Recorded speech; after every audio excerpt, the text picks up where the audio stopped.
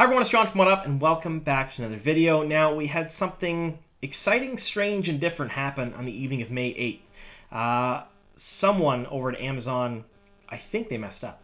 And we got to see something that maybe we shouldn't have. We're going to talk about that today in this video. I'm going to show the clip to you, which is great because it's been taken down, so it's not actually up anymore.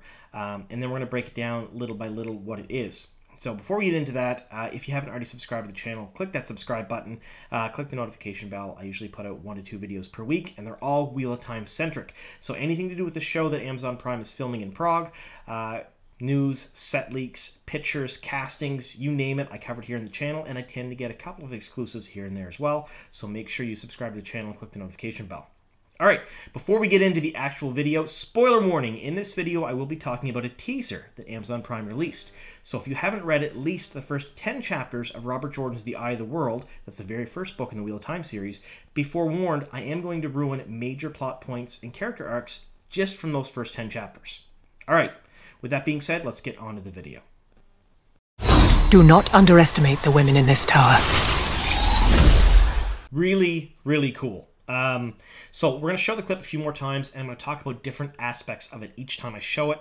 And then we have a blown up portion of the clip that shows the Trolloc that Narg was so gracious to put on his Instagram. I have that here. I'm going to include that later on when we talk about the Trolloc. But there's a lot to unpack here. Now, it's only 5 seconds, and I know there's kind of a joke going around. I did an hour-long video in the 3-second Moiraine teaser clip that came out. I did. It's 100%. Not a lot of people watched it. It's an hour long. But this is not going to be that long, but there is a whole lot to unpack here. So I'm going to give you my take on what I think happened here first. So this is the exact same clip we seen from the Amazon Prime English account a month ago. So I'm thinking that this was a mistake. Now, the German Amazon Prime account, it released this on May 8th in the evening, and it went up, and I got a message immediately saying it was up, and I got very excited. I was out at the time. I raced home. I downloaded a copy of it, and I poured over it. And then I'm glad I downloaded a copy because within 24 hours, this thing was pulled down. It was gone. So I think it was a mistake. I don't think they meant to put this particular clip out. Or if they did, it's pretty good viral marketing, one or the other. But I'm going to lean towards they probably weren't thinking about this as a marketing ploy. It was probably just an honest mistake. They probably wanted to put that 3-second teaser out and just uploaded the wrong file or misunderstood something, put the wrong thing out. Because that 3-second teaser is this. It's the same clip. It's just you're cropped in on Moiraine's face, on Rosamund Pike's face, and you're not seeing anything else other than her face. Now, when this teaser came out, it was the very first time that Amazon Prime put something out on their main Twitter account, not just on the fan Twitter account. So they do have a separate fan Twitter account that is currently called The Wheel of Time, and it used to be called The Wheel of Time on Prime. And that was just for solely interacting with Wheel of Time fans on Twitter of Time. And they were the old social media manager that was running it. There is a new person now, but the old person that was running it was really very good. They were amazing. They interact with the fans. They interact with the content creators like myself and the Dusty Wheel. They were witty. They were smart. They knew the series. It was really good. They now have someone new running it, and there's been almost little to no interaction since someone kind of took over the helm. And I think they're just, kind of getting their feet wet a little bit right now. We're waiting to see what they'll do. But when they put this out, there was, I'm going to say, mixed reactions to it. So it was a 3-second clip of the main actress's face for the show on a platform that is showcasing it to everyone, not just Wheel of Time fans. So a lot of these people didn't know what the books were, didn't know that there was a series being made, didn't know anything, and this was their first real interaction with Amazon going, they're making a show called The Wheel of Time. It'll be like Game of Thrones because there's going to be buzz and talk about it in the tweets. But there's a lot of confusion because it didn't showcase anything, didn't show anything. It was not exciting. It was actually really confusing to a lot of people and not well received. Now, even in the fandom, a lot of people didn't enjoy it. Myself, I enjoyed it. A lot of other people did, but there were some people who thought it was maybe a little not, lackluster. So it didn't go over well. So I think when they released this one, they were probably going to do the same thing, and they're probably going to release it in different Prime accounts, was my thought here and there, kind of introduce it to different parts of their audience. But this is the wider shot. So we're seeing more of Moiraine, almost her full costume from her waist up. You're seeing her in, I'm going to say a battle, and we're going to talk about this in a second here, and you see something to her left in the background. Now it's a Trolloc, 100% for sure a Trolloc, fighting something, and you see her grasping the one power during this clip. So I think they didn't mean to put this out. I think it was a mistake. I think they meant to put that 3-second clip out, but we got this, and now we've seen a little bit more. So here I'm going to show it to you again, and we're going to talk a little bit about that Trolloc. So I'm going to show you the clip, and then I'm going to show you a zoomed-in clip of the Trolloc right afterwards. And this is courtesy of Narg from the Daily Trolloc. He put it up on his Instagram account, kind of zoomed in the Trolloc a bit, and then we'll talk a bit about that Trolloc. Do not underestimate the women in this tower. Do not underestimate the women in this tower. Really, really cool. So, that Trolloc. It's in the background. It's fighting something. We can tell that from both clips that we just seen. But you can't really tell what it's fighting. Now, the last teaser we got out of Amazon Prime was Lan fighting things. Now, Lan was fighting a couple of different things. And it was framed and shot and released to us in such a way that it looked like he was fighting things that were off screen. However, that's not the case. I talked about it in my Lan video where you can see where they intentionally edited things out and they made things really shadowy in the foreground, or perhaps it was just the way it was shot and you're not really seeing it. But whatever he's fighting is in the shots, but we can't see it. So we slowed it down. I showed you where it was, showed you the black outlines where he was either cut or they're not showing it in the frame. But he's fighting something, and I believe it's probably Trolloc. And you can see the fire in the background. You can see the lights, the same lights that are behind Moiraine in this teaser. So I think the two of them are very related. So he's fighting a Trolloc, or someone is fighting a Trolloc. I'm going to put my money on it's probably Lan in the background fighting the Trolloc, though. And there's a couple things about this Trolloc. You can tell the Trolloc is a few feet taller than whoever it is they're fighting. So that's really very cool. Trollocs are, depending upon where you read or where you get your information from, between 10 and 12 feet tall. Some things, like a companion says one thing, the books will say another thing. There's different bits of information here and there.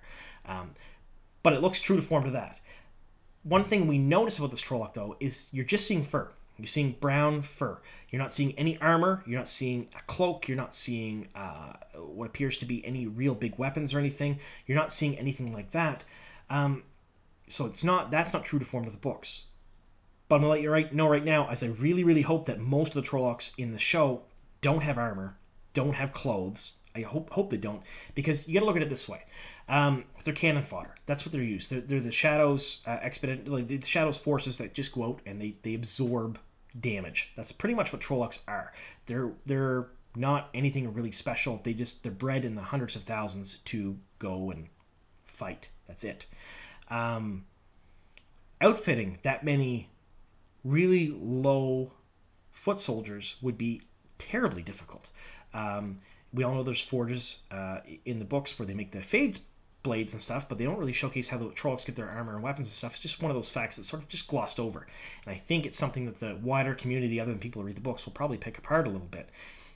So that's the first reason why I think that they're not wearing armor. The second reason is they are cannon fodder. In the books, you see people, unskilled people, taking out Trollocs, sometimes in multiples. Rand killed Narg.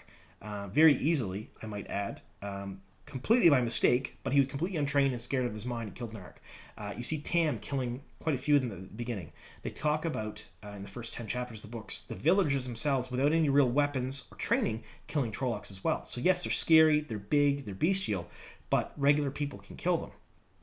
Now, if they were armored in plate armor, and they're fighting somebody with weapons that aren't necessarily well adapted to fighting somebody in heavy plate or even in chainmail, they're going to be much more dangerous. So having them not armored in the show allows us to believe that they can be killed by the dozens or hundreds later on in the series, and probably in the first episode too. So that's sort of my thoughts on the Trolloc. So I like the way it looks. I'm going to say in the background here, it's hard to tell if this is a CG Trolloc. It's hard to tell if it's someone in prosthetics and a costume because it's not in the main shot. It's grainy. It's not really HD or true to form. But let me know in the comments down below what do you folks think? Do you think it's a mistake the Trollocs aren't wearing armor or clothing? Do you think this is a person in a suit? Because we do know that Rafe Judkins, the showrunner, has said that practical effects are king. He wants practical effects as much as possible in the show. And I've heard from the stuntmen and other people that there are people wearing prosthetics actually dressed as Trollocs fighting and stuff. But but they're probably the close-ups. But we're going to see some CG stuff in the background. We have to. There's going to be CG because you can't have hundreds of Trollocs on the screen with people in costume. So let me know what you think about that Trolloc. All right, so that's enough about the Trolloc. Really very cool, but our very first look at Shadow Spawn, our very first look at any bad guy from the book at all, other than Fane, of course, but there's that. So the next part of this trailer we're going to look at is I want to look at the background of Moiraine, what she's doing, and her costume. So I'm going to show the clip one more time. Do not underestimate the women in this tower. All right, so I hope you paid a little bit of attention there. In the clip that time there, I asked you to look at the background, her clothing, and what she's doing. So she's obviously grasping the one power. So she's channeling here. Now, there are a couple of things here that people are going to pick up on. Yes, she's channeling, she's grasping the one power, she's reaching out to the true source to do so, but her eyes are closed. Now, that's described in the book as being a massive block because you can't channel if you can't see. So I'm not sure why that's showcased here because she is definitely grasping the one power. 100% doing it, that's what she's doing in this. But why would her eyes be closed? I honestly think, in my opinion, it's probably for dramatic effect. Probably looks really good on the screen. She's holding up a bunch of power. She's going essentially Super Saiyan. She's pulling in her energy to unleash a big attack. And it looks like it's going to tax her a lot, so she's going to close her eyes, gather herself, and then go ahead and unleash whatever she's doing. Use the one power with her eyes open. I think that's what she's doing here. So I've seen it mentioned in a few of the forums. I've seen it mentioned actually on Twitter. Why are her eyes closed? And it happened last time when the teaser came out, the 3-second teaser. So there's that. So that's what I think the explanation is for that. Next thing is the background. You see the lights in the background. You see what's going on there. I fully believe that this is Winter Night. This is the wine spring in the background with all the lights from Beltane, all the little lanterns they have there. I think that's what we're seeing here. Much the same as in the land teaser, where we've seen the lanterns in the background and stuff, which we assumed were Beltane as well. So I think that's what's happening. So a little segue before we get into what she's wearing here, because that has been a hot topic, oddly enough. I believe, and this is my belief, I have no information. This is just a belief I have and a hunch that the land teaser and this teaser are completely related, that they fit together like puzzle pieces, and we're going to see little bits of the trailer until the trailer comes out. I think these are direct cuts from the trailer. I think when the trailer drops, we will see this scene, we will see the scene with land, but they're going to be married together in such a way that they actually fit like in the show. We're going to see some other things, maybe even some more releases, like Wheel of Time Wednesday type releases, until the trailer drops that are all going to kind of fit into the trailer. And I think that's smart. I think that's a marketing campaign that they're going to kind of get behind. Show us little bits of the trailer and then show us the trailer all at once. That way we get excited about new things, and then we get excited about something that's not new, but it's just a conglomeration of all the other new things we've had, even more so. So it's pretty smart on their point if they do that. So let me know in the comments down below, do you think that that's what they're doing? Do you think that these clips we're seeing are going to be showcased in the trailer for the show? And do you think that that's actually is what's happening here? Now, like I said, I'm not sure. It's just a hunch, but I think it's right. So, I promised we talk about her clothes. Now, a lot of people have been very upset about the clothes. I've seen a lot of the pictures of the costumes for the show. I've seen a lot of things that Isis did, and they're beautiful. The costumes are absolutely immaculate and beautiful. But it's been said that in this shot, it looks like Moiraine is wearing pants. Now, there's been quite a few people who've come to the defense of that, saying that, your divided riding skirts look a lot like pants. It's it looks a lot like a Victorian wear, Victorian-esque, influences in the show. How can Aes Sedai wear pants? If Min wears pants, it's a big part of Min's personality. No other women in the books wear pants. Things like that.